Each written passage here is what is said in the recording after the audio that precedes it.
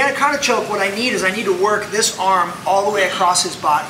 In order to do that, I'm going to go 2-on-1 on this arm. So I'm going to go palm on the elbow, and then I'm going to drop my right shoulder, and I'm going to go and double up on this arm, this time on the tricep.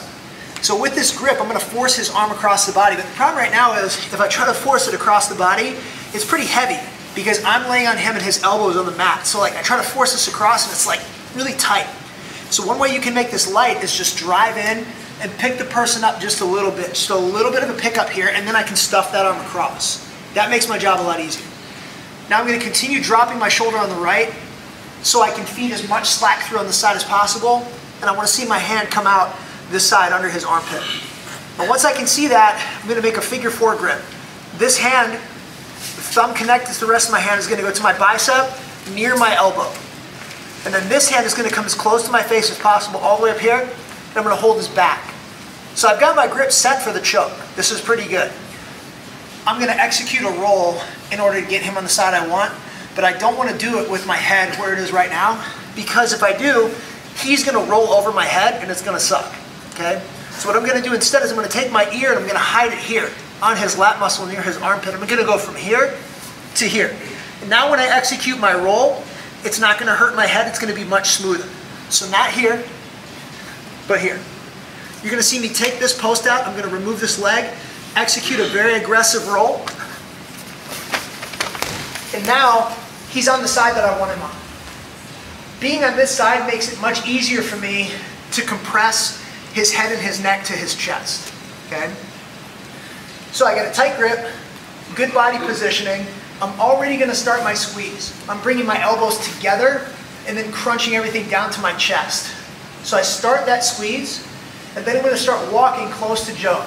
I'm going to walk close to him as fast as I possibly can, because most of the time he knows that I want to get close, and he's going to be running away from me as I'm trying to get close to him. So my ultimate goal would be to get close to him and hook his leg so he can't run away from me anymore. But the reality is usually it's a race into the choke without the leg hooked. And most of the time, if your squeeze is good, you know where you're going and you go fast, you're going to win this battle. So I'll go from here, initiate my squeeze, walk close, bow my chest, and get my tap.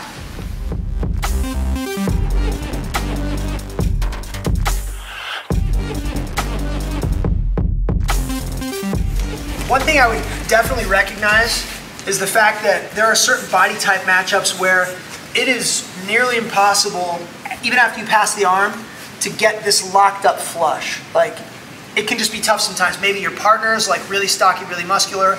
Maybe you are, maybe both of you are, and it's hard to get that lock, okay? Or sometimes the person will hide this arm like around your waist, so he brings it around here. Now it's like, it's a tall order to pass this, right? So in either of these situations, either he hides it around the waist or it's here on the inside and I just can't seem to get it locked up, I'm just going to go for an arm-in guillotine instead. So what I'm going to do is instead of creating a figure 4 grip here, I'm just going to go take this hand and I'm going to think about bringing this like more like wristwatch on the trachea rather than like really deep feet. So I'm actually going to retreat this a little bit and I'm going to bring wristwatch to the trachea. This is going to now fish through a little farther, but I'm still holding classic guillotine grip, okay? So I've got my non-choking hand over my choking hand, and now I've got a really good bite on his neck for a different type of choke. So what I'm going to do is I'm going to think about bringing my hands up really far to my sternum. So my hands are going to come up like this, up the sternum, close to my chin if possible. Then I'm going to close both of my elbows down, okay? So this squeeze is very specific. If I am too high, like we talked about before, and I try to do that, I try to bring my hands up to my chin through my sternum, I'll never get a good bite on the neck. But if I shift down like this, like again, shoulder closer to the back of the neck, this is much better. I bring my hands up, close my elbows tight. Now I'm going to take a big step to the outside, and I'm going to sit to my inside hip and shelf my right shin across his waistline. So I'm going to do this nice and slow. Big step, make sure that squeeze is perfect, shelf the shin across the waistline, and I fall at an angle. If he flattens me onto my back, good, walk me square, this is bad for me. So I want to use my inside foot to keep him pushed off toward this side so I can stay on that nice angle, okay? Now this leg is over the back, clamping down, hopefully to help prevent him from rolling forward and out. So I can't emphasize enough, try to bring your hands all the way up past your sternum to your chin, close your elbows. You want to create a big bend in your body toward the guillotine side. So toward my right side, I want to arc and bend my body, and then what's very counterintuitive, I don't want to stretch him away and straighten up because his head will actually start to slip out. Instead, I want to do a crunch. I want to crunch up tight into a ball as I execute that squeeze. Oh, that sucks. Yep. So here are all the points to this that are kind of counterintuitive, okay? Number one, bringing the hands up toward your chin, closing your elbows down, and then after you've done that, staying in that angle where you're on your inside hip, and then I'm going to crunch to the side, and then I'm going to crunch forward like I'm doing a sit-up.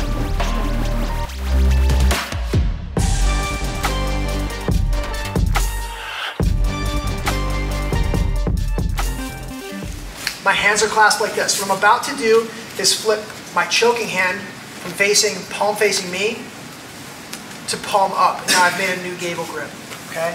So we go from here, I flip my grip, and then I take my little wrestler shot around the side, change the way my hips are facing, and now this is my threading arm. It's no longer my choking arm, it threads through, and I clamp my forearm down across the back of his neck for a 3/4 Nelson position. This is a really nice control position for me. So think of this as like your forearms are like a pair of scissors on the person's neck. I don't want this one floating out here because he could loop his head out. See? I want to keep this flush and parallel with my other forearm, pinching tight on the neck. So I'm not perpendicular to him. What I want to do is use this grip to turn him onto his side. So I'm going to raise my bottom arm and I'm going to hammer down with this top scissor blade and I'm going to turn him. Now, as I turn him, I want to follow this shoulder with my chest. So I don't just turn him and sit here because he's just going to move away from me. I'm going to turn him and my sternum follows that shoulder. So I walk with him into side control. Okay. Clear so far? Not bad, right? Okay, so here we are. I'll use this position to wear out a stronger person's neck. So what people do, they get pancaked to their side like this. What does he want to do? He wants to get back up. So I'll just stay here. I'll just keep flipping him over, keep tenderizing his neck, keep following him until he gives up on trying to get back up to his knees. Once he does that, I'm going to take this hand, I'm going to stuff the crown of his head down, and I'm going to start thinking about dropping this inside shoulder to thread this arm through deeper. Now, if at any point in time I take my hand off here and I feel like he starts to arch his head really hard, I just go back to my 3/4 Nelson and I keep tenderizing his neck. But eventually it's going to get worn out. I'll be able to stuff the crown of the head, drop my left shoulder down and thread this through nice and deep. How deep do you want to go? I would say about as deep as you can. Okay? If you can drop this shoulder and you can get the crook of your elbow flush with the person's neck, that's fine. It's going to be a very tight choke and you're not going to have to squeeze very hard. Some people actually prefer to have their forearm, the blade of their forearm on the neck, because it produces a different type of choke. It's okay too. That's kind of preferential and it depends who you're choking, what their body type is, what your body type is. Okay? So once we get to this position, just like the Anaconda, our objective is to lock this figure 4 grip. So left hand goes to my right bicep, right hand is going to go high on the back, close to my head. Now I really like the sprawl finish, which means I'm going to squeeze my elbows together into my chest, just like we do for the rear naked choke, just like we did for the Anaconda choke, and then I'm going to get my knees off the mat, melt all my weight into his shoulder and chest, take a big deep breath in, and get my tap, okay? Very low energy expenditure for me. Some people like to sit their hips through, face the person and run close. I prefer just to finish in the sprawl. You can get to this point against, I would say, pretty much any person of any build you can get here. But the problem becomes like if the person is really stocky, really muscular up top, or you have shorter arms, or both, you're going to have trouble pushing the crown of the head, dropping the shoulder, and getting to this true figure 4 position. This is going to be difficult, okay? But this you can do. You can keep this gable grip, okay? So what I'm going to do is I'm going to pull the head in super tight. I'm going to keep this scissoring motion going with my gable grip and my forearms. What I'm going to do is something that's going to feel a little awkward at first. You're just going to have to go with it.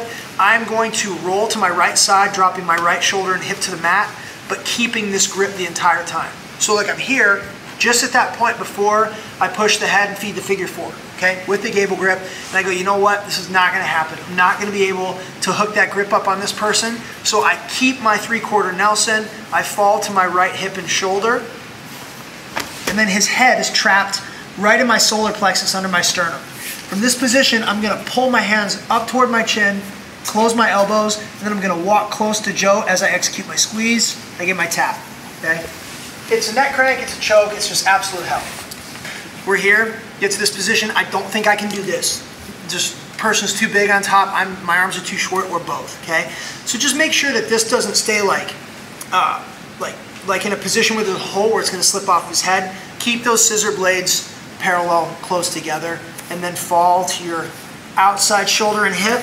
But try to think about keeping the crown of the person's head right in your sternum, solar plexus area. Bring your hands up toward the throat, close your elbows, slowly walk close to the body as you take a big deep breath and arch your hip, and you'll get your finish.